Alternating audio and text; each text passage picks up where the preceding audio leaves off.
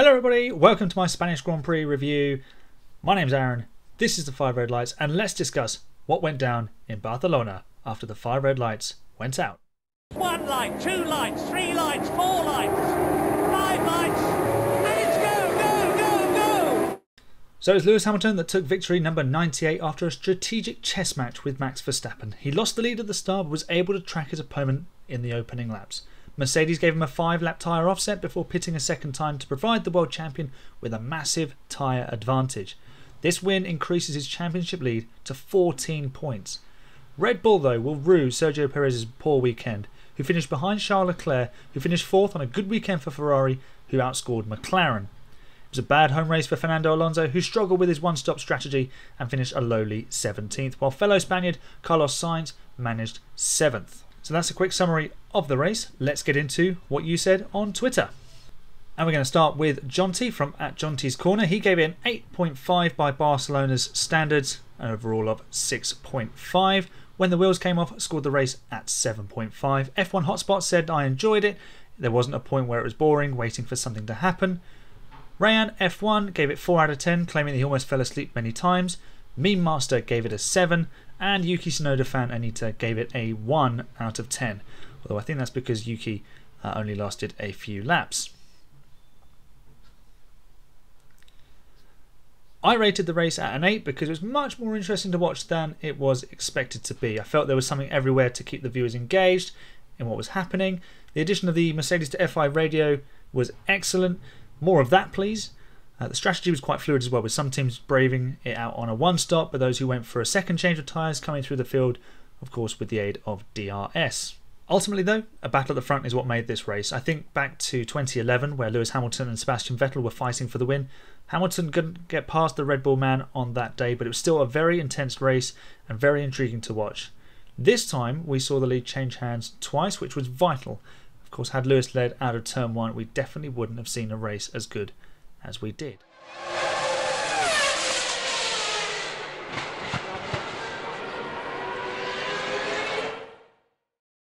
Lewis might have lost the lead of the race at turn 1, where Max was again very forceful in taking the advantage, but it was almost inevitable that Mercedes would find a way around the Red Bull.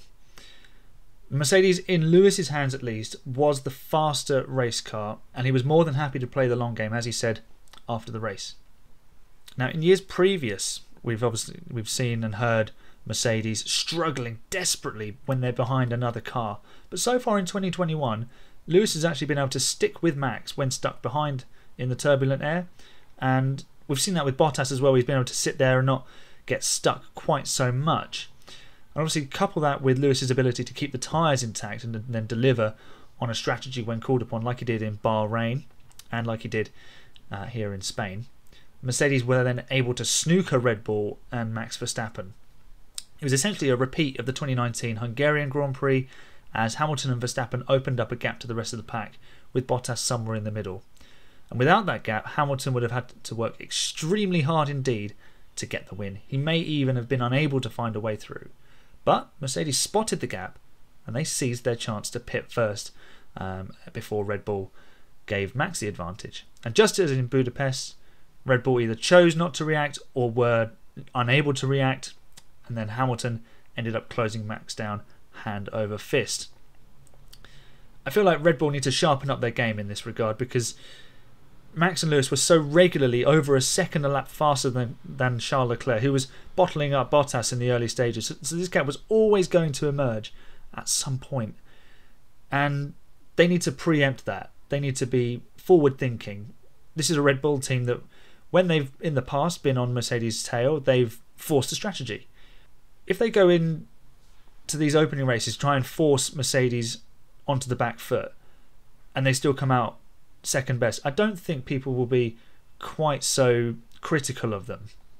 This one, they're not putting any pressure on Mercedes, and they're just almost waiting to be beaten, which is really disappointing, I think, from a team that we know can be very crafty on the strategy.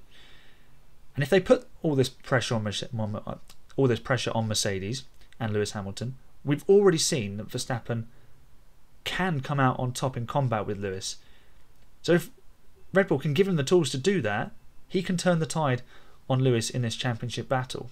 But as it was this weekend, Max was cornered again by Mercedes' strategical supremacy and Hamilton's brilliance. 100 poles for Lewis now, and 100 wins is on the horizon. Max now under pressure to deliver in Monaco. Okay, it's only 14 points, the gap at the top, but if Hamilton keeps edging out 6, 7, 8 points, if they keep finishing first and second, that gap is soon going to be over a win, and Red Bull will be really on the back foot.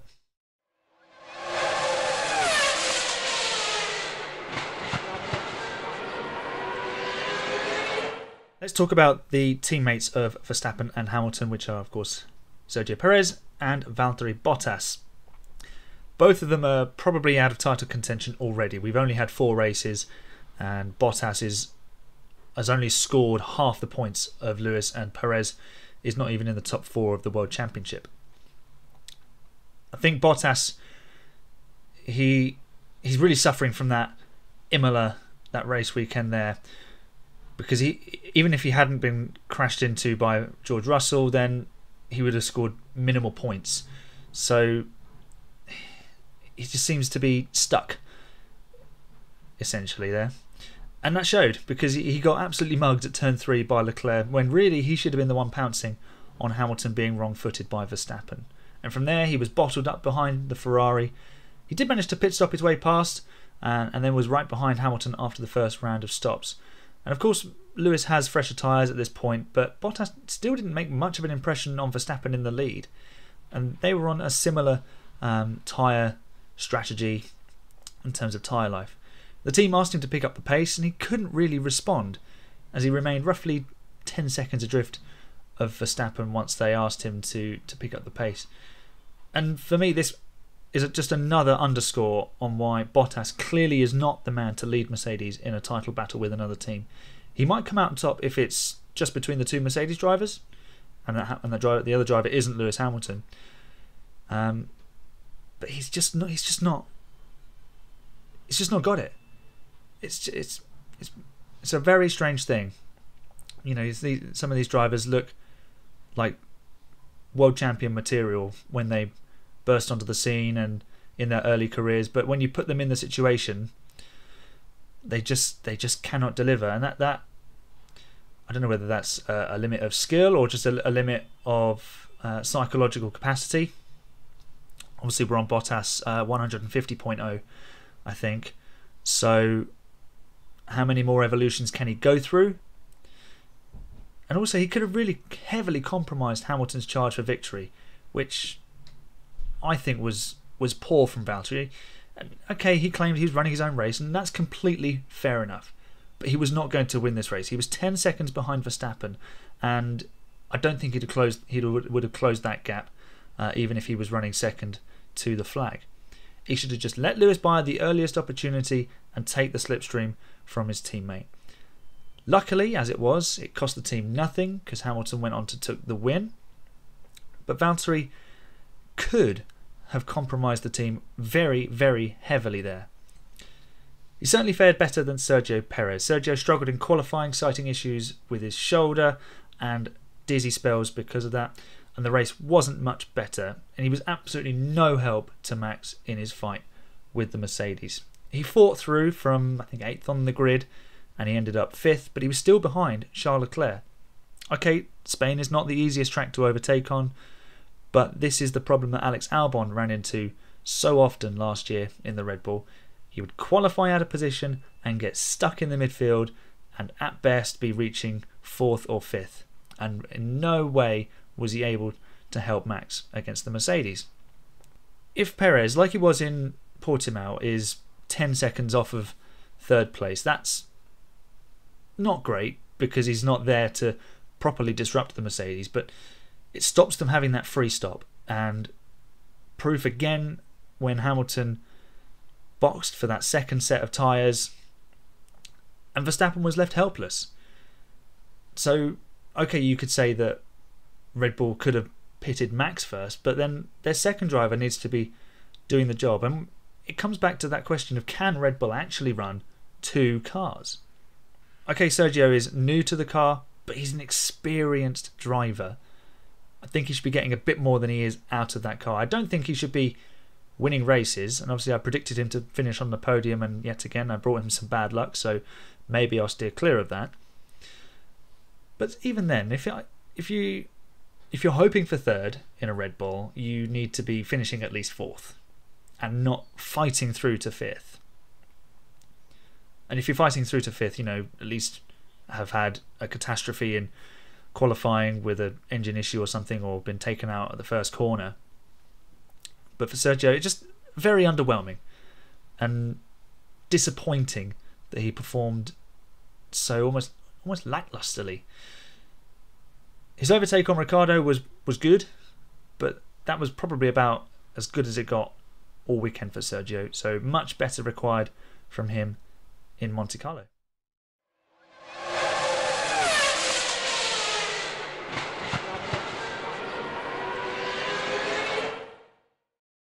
There was a big battle at the front, of course, but the midfield was chaotic as normal, and Ferrari came out as best of the rest.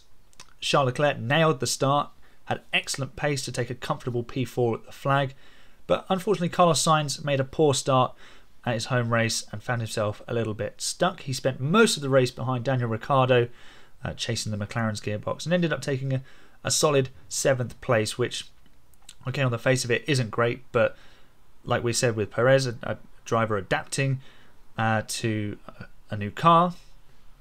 Carlos has adapted well. In the case of Sergio Perez, he's not adapted quite so well. And Carlos is getting points. He's scoring the finishes that he should be scoring. McLaren, they were outscored by Ferrari for the first time this season, as they could only manage 6th and 8th, with Daniel Ricciardo finishing ahead of Lando Norris for the first time this season. I feel like Lando really paid for not performing very well in Q3. I think he only managed 9th on the grid. A team that did perform well in qualifying was Alpine, and they looked set for a decent result after Esteban Ocon started 5th on the grid, but they fell away in the race. They just lacked a little bit of race pace. Esteban lost places at the start. He dropped from 5th to 7th and ended up coming home in 9th, while Fernando Alonso says he had lots of fun, but he battled a one-stop strategy and was eventually gobbled up by Lance Stroll and Pierre Gasly towards the end. Ended up finishing 17th after stopping for fresh tyres. Aston Martin, they scored no points, with Lance Stroll in 11th and Sebastian Vettel in 13th. But on the plus side, I felt they looked a bit stronger this weekend and closer to that group of Alpine, AlphaTauri in the midfield. I think Ferrari and McLaren are just a little bit out of reach for those three teams. But like picking up the scrappy points, the 8th, 9th, 10th places, that's where those three will battle each other. And perhaps the odd 11th place could be crucial. So if you're not going to finish 10th, make sure you've got a car finishing 11th, because that will just pop you up one place in the constructors, perhaps just on countback. AlphaTauri, they rescued a point after Pierre Gasly picked up a penalty for overshooting his grid box at the start, and Yuki Tsunoda broke down after just a handful of laps. A tricky weekend for Yuki. He had that bit of run in the press pen after qualifying, after being eliminated in Q1. Not smart from him. Did apologise, but he's got a lot of learning to do, and it just shows. He was excellent in F2 last season, but F1 is just a different kettle of fish, and he's just needs a clean weekend. That's all. He just needs a series of clean weekends to get him started, and he'll learn. It's just a very, very steep learning curve. Moving further towards the back of the grid then, we've got Kimi Raikkonen, who finished 12th for Alfa Romeo. He actually did the contra one-stop strategy, starting on the mediums and finishing on the softs, and he ran really well in the Alfa Romeo. He did qualify behind his teammate Giovinazzi, who lost out after a messy pit stop behind the safety car, and he brought the car home in 15th, I believe. George Russell picked up 14th place for Williams and was actually in and out of the points throughout the race, while his teammate Nicholas Latifi finished in 16th. Unfortunately for George, he couldn't hang on to that position in the points, and he was actually chasing Alonso while Alonso was battling that one-stop strategy. But George was also on aging tyres, and he was dropped down the order too. And we'll conclude this little roundup with Haas. They finished 18th and 19th, with Mick Schumacher beating Nikita Mazepin again.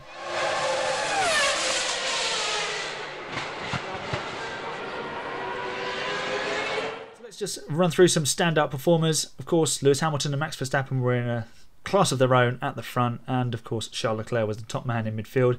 Esteban Ocon's qualifying lap was an excellent performance. Alpine just lacked the race pace. Pierre Gasly, he performed well to recover from that 5-second penalty early on in the race. In fact, it actually helped him because he got the undercut on the rest of the midfield, and that helped him because he was then almost committed to a two-stop strategy.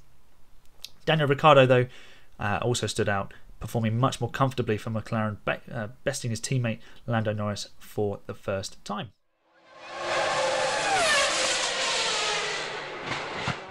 Okay, so it's time for the data analysis with Formula 1 Trends. This is courtesy of @F1 Trends on Twitter. F1trends.com is their website. It's run by Shafi. Go and check them out because they've got lots of data on their Twitter feed for you to have a look at from each race. So it could be race data like we've got here, some qualifying data perhaps. So I found this piece really interesting. It's a bit of race data, and it's a theoretical versus recorded best lap time. So essentially what has been done here, a theoretical best lap has been calculated by putting together the best individual sector times from the race. So the best sector 1, the best sector 2 and best sector 3 times for each driver. So we've got Hamilton, Verstappen, Bottas, Leclerc, Perez, Ricciardo, Sainz and Lando Norris. So this gives a theoretical best potential lap time, possible fastest lap that each driver was able to do, and also you've got the plotted dots of the actual lap times that each driver was able to produce. So the green hexagon is the theoretical best race lap, and the red triangle is the actual best lap that each driver produced.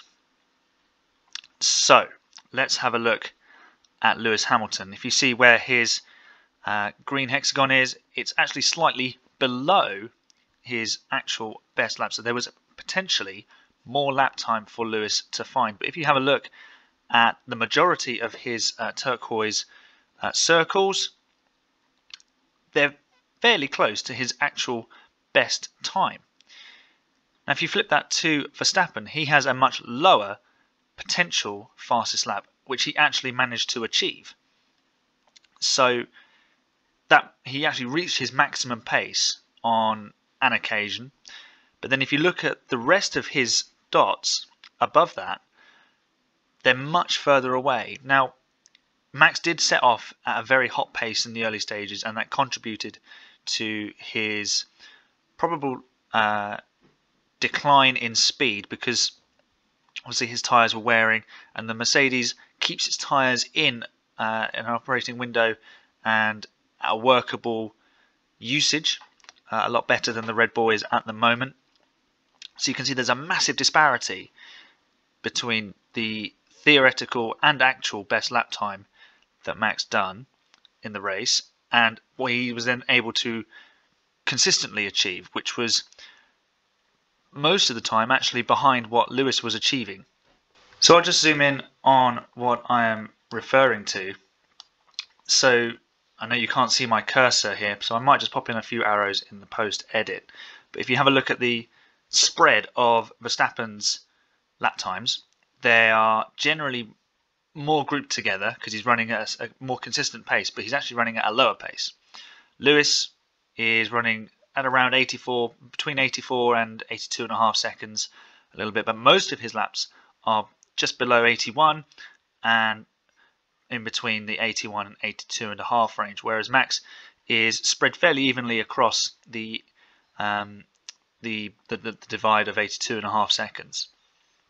And then he's got a few down here where he is a little bit quicker and he's approaching 79.5 seconds for a lap. So I found that really interesting because that tells you just how much Hamilton had in hand potentially, and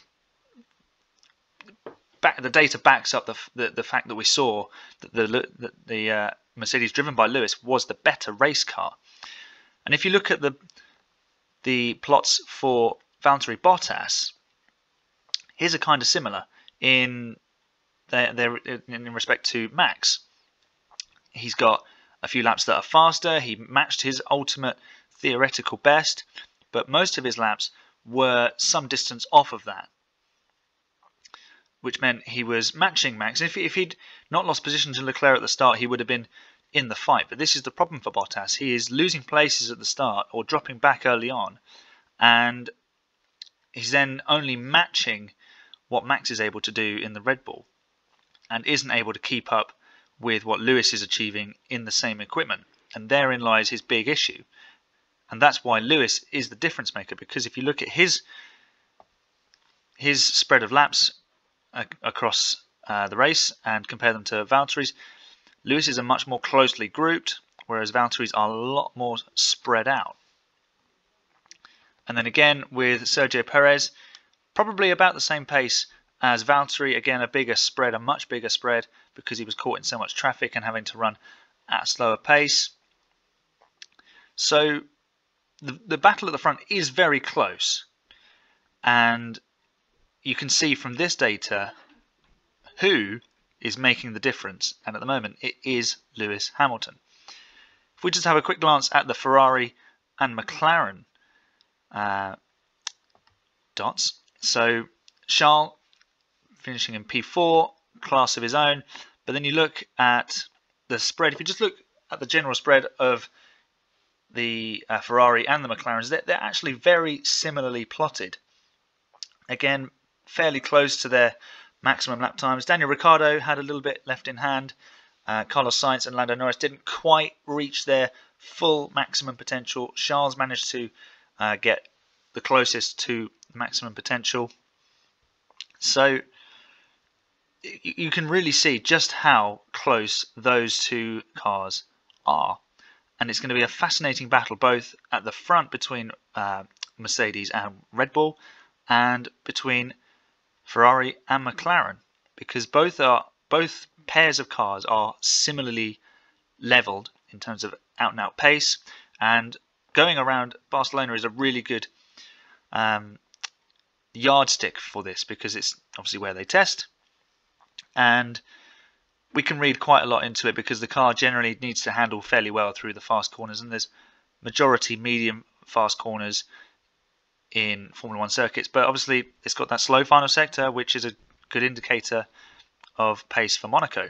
Now I don't have that data here, this is just an overall lap count data, so you can see just how evenly matched all four of these teams are against their direct opponent, which is going to make the two battles for the top two positions and third and fourth in the Constructors' Championship incredibly interesting, and likely go all the way down to the wire.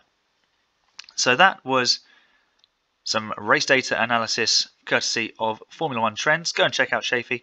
I'll leave a link to his Twitter and website in the description down below. So there you have it. There's my review of the Spanish Grand Prix. Lewis Hamilton coming out on top, extending his championship lead further. We're heading to Monte Carlo next.